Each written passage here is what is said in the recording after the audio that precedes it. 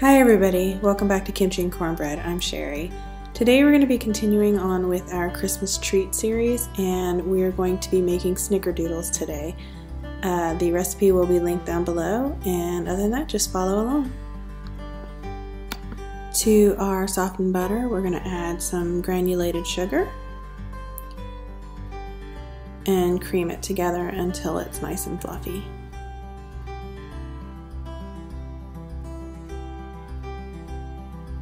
Then we're going to add one large egg and beat that in until it's well combined.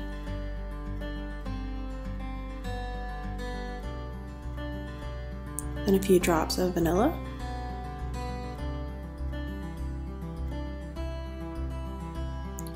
Then a little bit of baking soda, some cream of tartar, and our flour.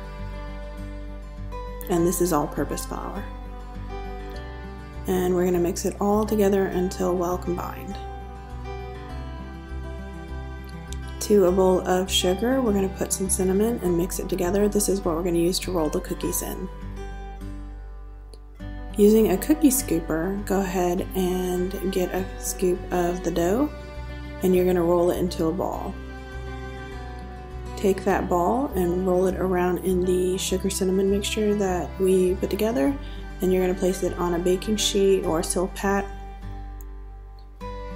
and you're going to do these until you get the baking sheet full, and then you're going to place them in an oven that's been preheated to 375, and you're going to bake them for about 10 to 12 minutes.